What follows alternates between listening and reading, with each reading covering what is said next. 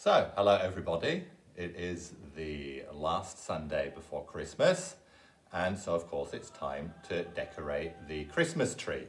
Now I know you all know how to decorate a Christmas tree, but do you know how to decorate a Christmas tree in English? Maybe you don't, so that's what I want to teach you today. I've brought some decorations and other objects with me, and we'll go through them and I'll tell you what they're called in English. So of course, let's start off with the tree itself. This is a Christmas tree, a fairly small but a very nice Christmas tree. And if you look in this direction, we've got our old friend Rudolph. I'm sure you know about him. There's a famous song involving Rudolph. And then I have my magic bag. So let me take the magic bag and let's have a look at what's in it. So this is something that's traditional in Germany, but it's also traditional in Britain. It's an advent calendar full of chocolate. Most of it's been eaten. And let's get to the decorations. So this is the most important Christmas decoration of all, a bauble, which you can put on your nose or hang on your ears, but most of all, hang it on a Christmas tree. It's a bauble, nice red bauble there. And what else have we got? We've got a special kind of bauble. This is a Christmas tree topper, because we put it on top of the Christmas tree. We can already put that there. No, we can't, because we'll have to cut off the top of the Christmas tree first, but never mind. That's a Christmas topper. Then we have this kind of shiny stuff. English Christmas trees have lots and lots of this shiny stuff. It's called tinsel in English. Tinsel, we don't have very much, but like I said, English Christmas trees are covered in it. Silver tinsel and red tinsel and golden tinsel and green tinsel as well. What else do we have? Well, here's a candle. A traditional Christmas tree would have lots of candles in it, but we don't want to set fire to it, so what we'll be putting in instead are these lovely fairy lights. They're called fairy lights, and English Christmas trees always, but always have colourful Christmas lights. Let's see what else we've got.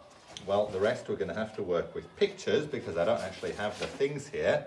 If we were in England, then we would have lots of things like this. These are called Christmas crackers, and what you do, one person takes this end of the cracker and someone else takes the other end of the cracker, and you both pull and the cracker kind of explodes with a bang, and inside the cracker there are always three different things. One of them is a paper crown or a paper hat to make you look silly. One of them is a plastic toy, and then there's usually a not very funny joke. So these are Christmas crackers. And like you can see here, there's some holly. Holly is a kind of traditional Christmassy tree in England, holly and the holly berries. And then finally, we have something to eat. If we were in England, then on Christmas Day, and you mustn't forget Christmas Day in England is the 25th of December, not the 24th.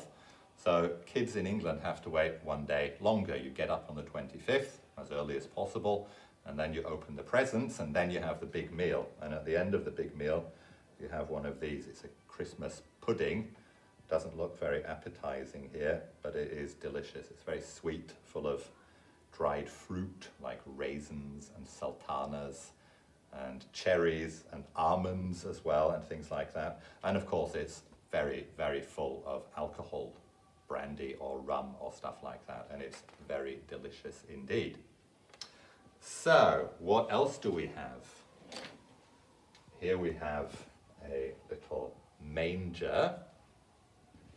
These are not so traditional in Britain, but because we're living in Germany, we do have one.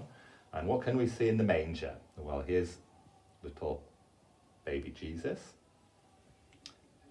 and his parents. This is Mary and Joseph. And then we have some other figures. Here's an angel. And then we have the three kings. Well, actually, this is Saint Nicholas, but we pretend he's one of the kings.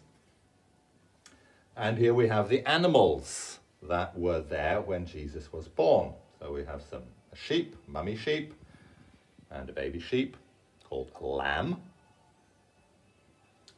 And the two most important animals, this is an ox, a very small and very sweet ox. And finally, a donkey, or another word for a donkey is an ass. So you often talk about the ox and the ass that were there when Jesus was born. So what else do we have? Well, I don't know if you can hear it in the background, but there's some music playing. And this is a traditional English Christmas song. And these songs are called Christmas carols. Christmas carols.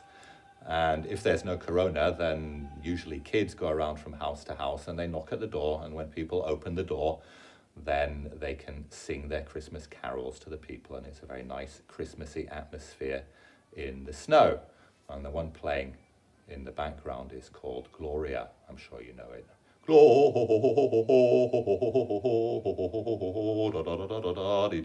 Hosanna in excelsis. Very nice song. Okay, so that was that. It's now time, of course, to decorate the tree itself. And I don't want to bore you with the hours and hours that it'll probably take to decorate the tree. So what we'll do is say goodbye for now. And then maybe when the tree is ready, I can upload a little video of the beautiful, shining, Christmassy tree. I wish you all a very, very Merry Christmas. Enjoy yourselves, my sweethearts. Goodbye.